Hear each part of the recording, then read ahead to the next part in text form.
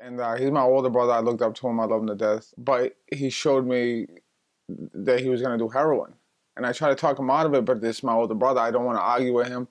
I trust him. I don't, and I don't like. I don't advise him doing it, but there was nothing I could do. If I told him no, there's no. I'm not gonna fight with him. But later on, I found out he OD'd that night, and his wife found him. She found him 5 times, 5 different times, and and I try to talk to him. I've talked to him a couple of times, but it's hard because he don't expect me to argue with him. He expects me to support him, but not support his habit.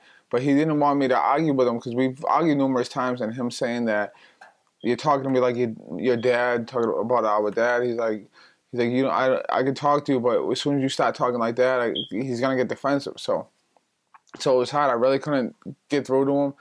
The week before he actually passed away, he OD'd, and my niece called me and was like, "Oh, I think something happened to Scott because someone seen him on River Street getting pulled into an ambulance."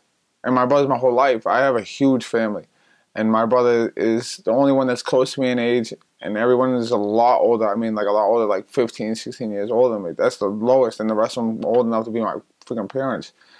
But so because I'm so close, they called me and I left work. I flew all the way to Haverhill, and when I was getting close to the hospital, I talked to his wife, and his wife was like, "Oh, he's in a bad mood. He's arguing with them," because they get defensive. They think they don't have a problem when they have a problem. So, but as soon as they told me he's all right, I didn't even bother going. I just turned around. I'm not gonna go there and argue with him because there's nothing I could say for him to change.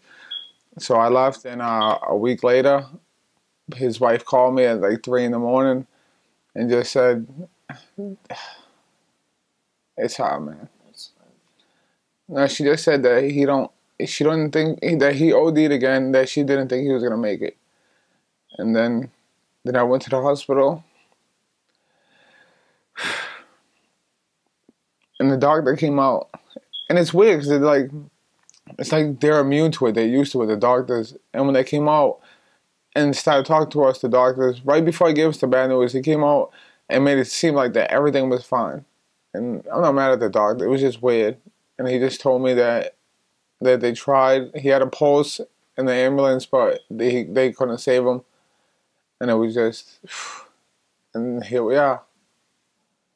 It was unbelievable. I never thought that I would lose my brother.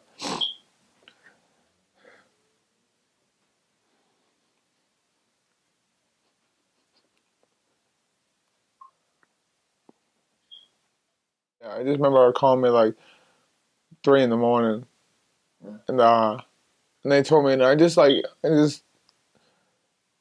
I don't know, I went blank, Yeah. and I had to leave. My whole family, they wanted to go see him in the room. I couldn't go see him.